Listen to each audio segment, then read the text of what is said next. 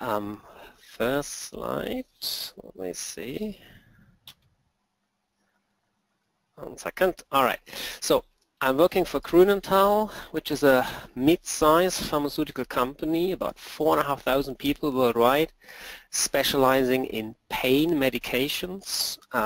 Most of those medicines are modern opioids, and we do regular small molecule discovery. Grünenthal is a fully integrated pharmaceutical company, meaning we have medicinal chemistry in-house, and that means synthesis, and that leads me actually to talk.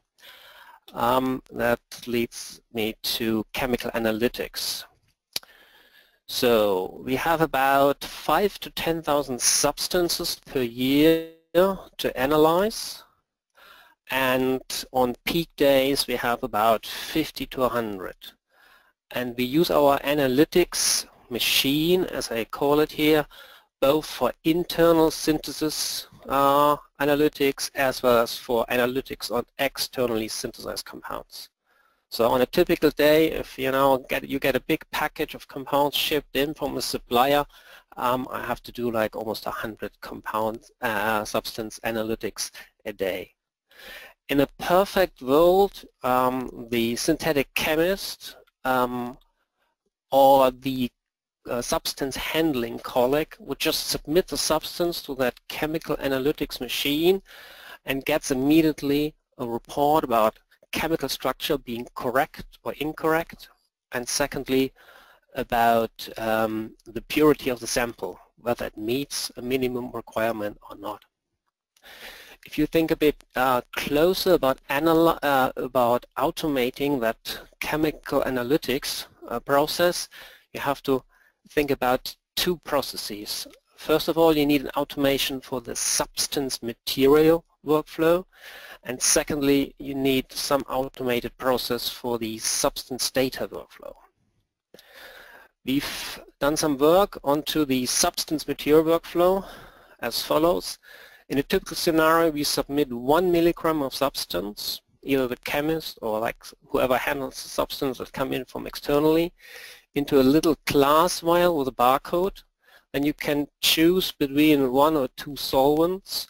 You can choose between 1 out of 3 NMR methods, and then that little glass vial is put on the inbox of this liquid handling machine. That machine is balancing the substance, is dissolving the substance in organic solvent, and then it's splitting that solution, substance solution, into 2 96-well microtiter plates. One microtiter plate is used for LCMS measurements, and the second is used for NMR measurements. So you only have to submit one sample, one batch, and you get both analytics, LCMS plus NMR done. Secondly, you group the number of individual substances that come in over the day or over handling a package of compounds into a 96-well plate rather than having individual vials or individual coatings. So let's focus on the NMR workflow. Then I have these organic solvents in a 96-well plate. Then next slide here, I boil off the organic solvent because in the first dilution step we use a fairly dilute solution, which is also good for LCMS. Then I have dry compound substance in the 96-well plate. Then I use another liquid handling machine and add the deuterated solvent for NMR analysis in a fairly concentrated way. So I dissolve it here and I transfer the solution of the deuterated solvent into these 96-well rack of NMR tubes. And that rack can then be put into the sampling machine for the NMR. And after NMR acquisition has completed, I throw away all those 96-well box of NMR tubes. So you see the major time saving for the substance handling process is just grouping individual samples in 96-well format, and having like disposable tubes in this process. Good. So next, let's focus a bit further on these NMR tubes. You may have seen already from the pictures before, I use unusually thin 1.7 millimeter diameter NMR tubes, which have a sample volume of just 30 microliters. That low sample volume allows me, with a substance quantity of about 1 milligram, to have a concentrated solution, and which is good for acquiring even insensitive 2D spectra, such as the carbon HSPC, in a small amount of time, such as like 8 minutes. Yeah, small sample volume helps you to record even insensitive NMR experiments in a short period of time, and also reduce residual like water in your sample and stuff like that. Good. So next, let's have a look at the substance data workflow. So compounds that come in from external synthesized providers have like a barcoded vial like this. So people just scan in the barcode, and that gives all the information about substance names and so on. For internal synthesis, people usually print out the substance name from their electronic lab book, and then that name could be scanned in, and that could be a final synthesis product, it could be like an intermediate, or could be an EDUCT for a reaction. In addition, we allow people just also to type in the substance name if for some reason they don't have access or they're next to their electronic lab book. Then we collect the substance information for the samples that come in across a day, like in a work list, yeah? And then we use Excel macros to trigger the liquid handling for the organic solvents from this work list. And secondly, we trigger by a second macro the NMR data acquisition for that work list. So it's one push of a button, and you can like pipette 50 to 100 samples in that 96 well plate, and likewise we can set up like 50 to 100 NMR data sets from acquisition just by pushing that one button. We do record a regular proton NMR spectrum plus carbon 13 edited 2D spectra. For the 2D spectra we use non-uniform sampling, yeah, which gives you a much sharper line width for the given data acquisition time. We also allow users here in automation at the front to select 2D nosy as a NMR experiment, and then we will also use non-uniform sampling for the 2D nosy in this automated process flow. So the cornerstone and the workhorse of substance data automation is obviously the software. We use Mnova's Verify listener, or alternatively batch verify version of it, and that would process and assign, yeah, a whole list of whatever 50 to 100 substance data sets just in one run without any further user interaction. It uses the raw data from the NMR machine and the chemical structures from the electronic lab book in our company. And then it transfers those data into a Master Labs database, and that would be accessible to all the users who are interested in the results. That would mean chemists, that would mean data, substance data handling people, or other people who are interested in whatever patent filing and so on. They all have floating licenses and access the data on that database. So it's now about time to have a look how these data look like. For each substance, I get one document here in the Mnova software that contains the chemical structure, that contains the unique sample name, that contains some further sample information such as the colleague who submitted the sample, the solvent, some other data that are carried along, that contains the set of NMR spectra recorded for that sample So in the standard set it would be a proton NMR, it would be a 2D HSQC and a 2D HMPC spectrum, but it could also be like a 2D NOSI or whatever other spectra are requested. Yeah, and then this data is actually analyzed or checked by non-expert NMR users in a very simple way. I'll give you an example. So the first and most obvious information given here is just the score from the automatic structure verification, which comes up here, and that tells you whether the chemical structure is correct, then it will be green and the score will be high, or it's incorrect, then it will be highlighted red and the score will be very low. There's a twilight zone, color-coded in yellow, where you need to do a more manual investigation. And the second key information for the chemist is obviously the relative purity. In this case, the purity was automatically assigned as 92%. So with that information, with a high score, an average user, the chemist would say, right, that's probably right. He wouldn't do much further analysis.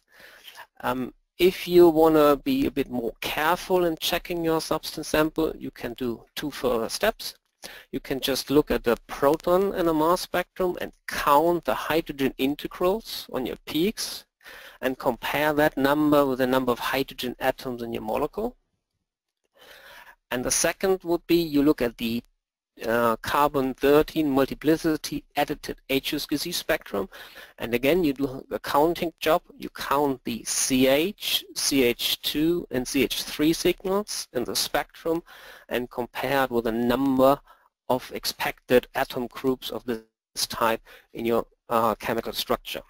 So in both cases you just have simple counting jobs. You count between like 1 and a maximum of 20 or 25 carbon atoms, and you don't need any detailed NMR experience or expert knowledge about multiplicities and all these other things, just to get a quick check whether those data match the chemical structure that you are expected to get. And only if you want to go deeper into the analysis, like for more experts or very well trained users, you would then check the chemical shifts for like carbons between the prediction and the measured ones. You would look for long-range couplings in the HMPC. So that would be an application when you are worried about radioisomers, about some other whatever mix-ups in your samples. Good. So if the core activity about checking whether the substance chemical structure is correct or incorrect just relies on these automated structure verification score, one has to raise the question, how reliable is the automated structure verification scoring? And to have a look at that, we used a small test set of 20 chemical diverse substances, which by and large match the chemical matter that we handle and synthesize in our medicinal chemistry activity. So just as an example, we have hydrogen-rich saturated ring systems, yeah, where the hydrogens overlap in 1D proton spectra, yeah, where you sometimes have overlap of the waterline, yeah, in this case, but you also have like hydrogen-pure aromatic systems which are highly substituted, and where it's difficult just to work with proton a 1D spectra of its own. And also we have obviously amides and other water exchangeable hydrogens where you get usually broad lines and where you also the hydrogen integral numbers may be less reliable than you're used to with other parts of your molecule. So, and then we just did the automated structure verification as I showed you before for these ones, for these 20 compounds. And here's the results shown.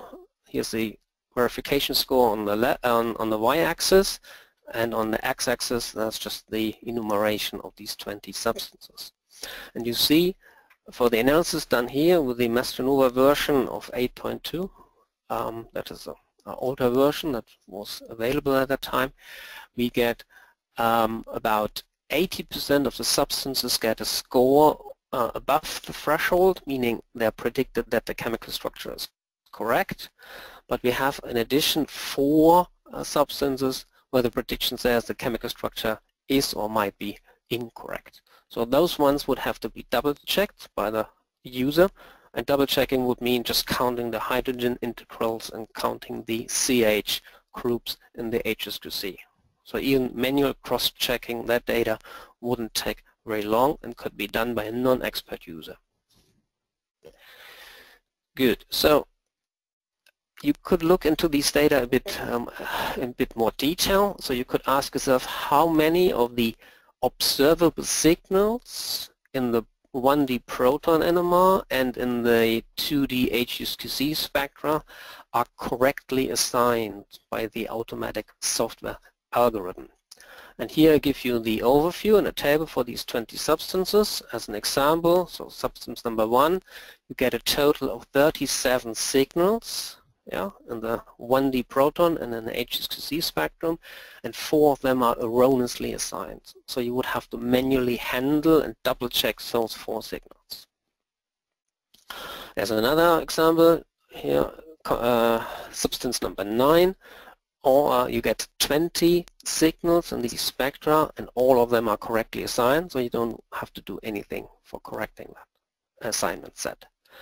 And another less favorable example here, you have 24 signals in these 2 spectra and 11 are misassigned, and you would have to manually correct them just to get a good assignment and a thorough assessment of that sample. In average, across that set of 20 substances, we get like 19 signals in these 2 spectra, and 3 of them are on average erroneously assigned and need manual cross-checking. So if you put that into like a workload estimate, yeah, 80% of the signals in these 2 spectra are automatically and correctly handled by the software, and you only have to deal with 20% of those signals which are problematic, which are difficult, which for example have exchange broadening or which have overlap with the residual water signal, and you could focus your precious expert time or the precious manual user interaction time just on the difficult part of the molecule, while the simple stuff is taken off your shoulder just by the software. Good. Mentioning erroneous assignments. So the second important question is, does the automatic structure verification recognize false chemical structures? Obviously, that is a main job of NMR analytics, discovering whenever a chemical structure is incorrect. And for that, we generated 3 sets of erroneous chemical structures for each of these 20 substances at a different difficulty level for the automatic assignment job. So first, a set which is relatively simple, we changed more than 1 carbon and hydrogen atom of the given chemical structure of that substance. And that would mimic cases where the chemical reaction didn't convert the educts fully, and erroneously an educt or a partially converted part of the chemical reaction was purified by the chemist. Or secondly, it could be a mix-up of educts, it could be a mix-up of the final product, or I get cases where an educt reacts more than once with a scaffold in the chemical reaction. If you have some additional mildly reactive chemical groups, you may get 2 or 3 educts reacting with your scaffold. And if in those cases have on top a low UV signal or poor retention time on your HPLC MS column, your analytics will rely solely on the NMR spectra to detect the erroneous chemical structure here. We generated a medium difficulty level set where we just changed 1 carbon to an oxygen atom in the chemical structure. So that could be like in 5 milliwatt hats, we just change a carbon to an oxygen, or we change an aliphatic carbon to an ether oxygen in an aliphatic chain. Yeah, a smaller change, and it will be a bit more difficult to detect. And lastly, we generated a very difficult test set. So we generated radioisomers, where we just, for example, changed the substitution on aromatic ring systems from para to meta and so on, and just to see how good the structure verification works on that. Let me start off with the easy test set where we changed several atoms.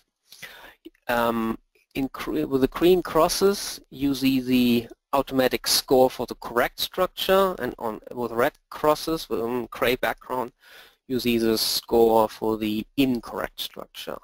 And for most of these substances, you get a good separation between correct and incorrect structures. There's only one case here, substance number 17, where this relationship is inverted.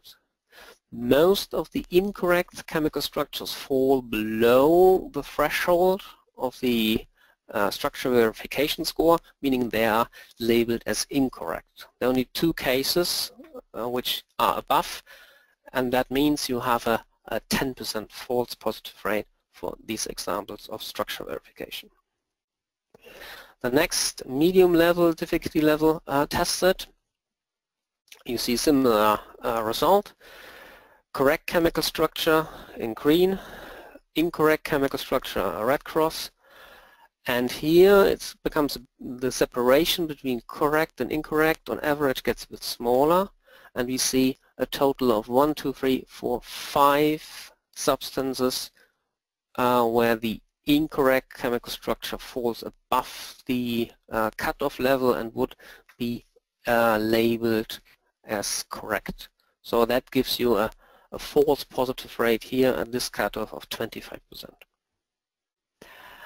Lastly, let's look into radioisomers. To better cover the breadth of radioisomers, we generated 4 erroneous radioisomeric structures, which are shown here as scores in red, yellow, purple and blue. And to keep the diagram a little bit, to make it not too messy, we just show here the average of correct structures over the 20 substances in green, and here would be the average of 20 incorrect radioisomer 1 structures in red, and then the second radioisomer of that substance averaged over the 20 substances in yellow and so on. And it's easy to see the spacing, the difference in score between the correct and the incorrect structures becomes very small, and all of them fall above the fixed cutoff level. So for discriminating between correct and incorrect radioisomers, the automatic structure verification is not reliable and doesn't work. But you have to be fair. If you tailor incorrect radioisomers and you just analyze the proton 1D spectrum plus the HSQC, even a trained NMR expert will in many cases be not capable of discriminating between the two often ambiguous situations. So you would need to analyze additional spectra such as HMBC or NOSI spectra to discriminate between correct and incorrect here. There's some other computational tool. It's called concurrent combined verification, published by Sergei Golodvin and Patrick Wheeler, which put a bit more computational effort behind discriminating with radioisomers, but still the score by itself wouldn't be sufficiently reliable to get a good spacing in between and decide just on the scoring which one is correct and incorrect. And that leads me to sum up what I've told you. So first of all, partial automation of NMR sample preparation works in a routine lab setting. So we have been doing that for over 2 years. The main saving is just grouping individual samples, substances into 96 racks rather than handling one at a time across the day. Just put them into a container of whatever 90-60, and that saves obviously hands-on FTE time. Secondly, concerning the data information workflow, automatic structure verification does generate false positives and false negatives. It is particularly unreliable for radioisomers and exchange broadened signals, so those do need manual cross-checks, but the automatic structure verification does correctly process and assign the majority of the NMR signals, 80% for this test sample on average, and it takes significant workload off your NMR expert or whatever the chemist user who has to look at those data. Yeah, in that way. And we have most of our samples indeed analyzed by non-expert users these days, yeah, who just look at the rough estimate of chemical structure correct or incorrect that comes from the software automation, and we'll have a quick look at the relative purity. And then on top we just do that hydrogen and CH signal counting, and that's about the quality level of analysis we have on routine substance NMR spectra. And with that, I think we save significant time over like an expert analysis, and we also speed up the time frame, how quickly we can deliver the reporting answer to the final chemist or whoever the user of that substance, as compared to like an expert analysis setting. And with that, I thank you very much for your attention, and I'm happy to address any questions in the aftermath of this presentation. Okay.